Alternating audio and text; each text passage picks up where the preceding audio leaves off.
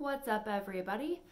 I was recently invited to come talk to a group of people in education, a bunch of school folks who had done a little book study, reading my book together. Super cool. I totally love it. And when people are reading my book together, I love to be able to pop in and answer some questions.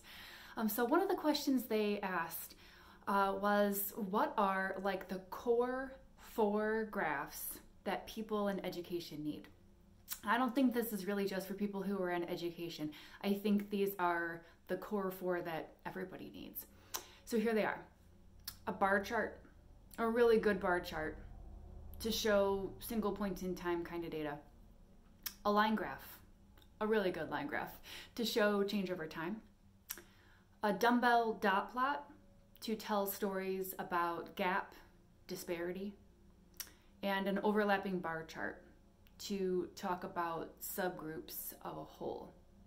I think if you can nail those 4, you're going to be in really good shape. They're probably the most common things you're going to use. Of course, there are many more that are out there. In fact, we're preparing to release a chart choosing decision tree inside the DataViz Academy in a short while here, and it's helping you navigate your way through, I think it's like 45 different chart choices. So of course there are many more that are out there, but those to me are the core 4.